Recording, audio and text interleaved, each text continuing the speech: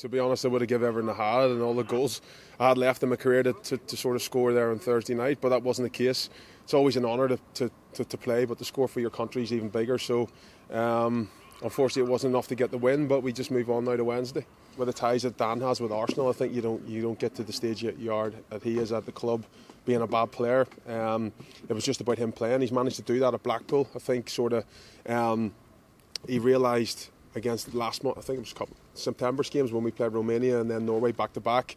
You know, you can sort of do as much as you can in training, but you don't get the match fitness until you're playing in games, and he realised that, and Arsenal have worked well with Blackpool to get him on loan, and I think it's shown, and especially Ali. It's never easy coming into any new team, never mind an international setup that has a new manager, and then coming in for a European Championship playoff. And I know most people see that basically there's a starting team and the subs have come on, but the players that don't get on and they don't play and have to travel and still be away from their family are just as important, because without their dedication and their application in training, we can't replicate what we need to replicate against the teams we're playing against. So they come away, they're fantastic. I couldn't be more happier for him to play in that type of game.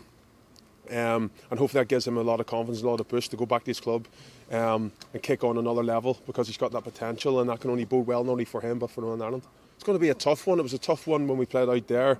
I don't think the pitch sort of suited us. It was sort of either team out there. It was sort of a bit bobbly. We know we competed, and they'll know that we'll have that never give in spirit. We scored in sort of the later stages of the game. So as much as we know that we need to win, they'll know that we come to Windsor Park for a team that will compete all the way, and that's what we want. We want to be a competitive team. Yes, we want wins, but as I said before there on Thursday, there's a way to lose, and you don't want to be losing by a whimper or getting turned over. And that's not the case. We're in the game to the death, really, and it'll be a tough game. One we'll relish, one that we'll be down to get the win, not only for ourselves, but the gaffers come in, being brand new, and the coaching staff, and also give us something for the fans to cheer about as well, watching on TVs at home. Thank you very much.